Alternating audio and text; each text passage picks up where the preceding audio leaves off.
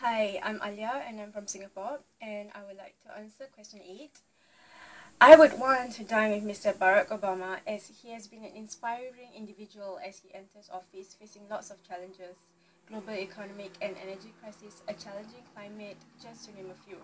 It's an amazingly tough job to have and he has been so down to earth, warm and not intimidating at all. I would like to discuss with him what are his motivational factors, what drives him and gets him going, every single day.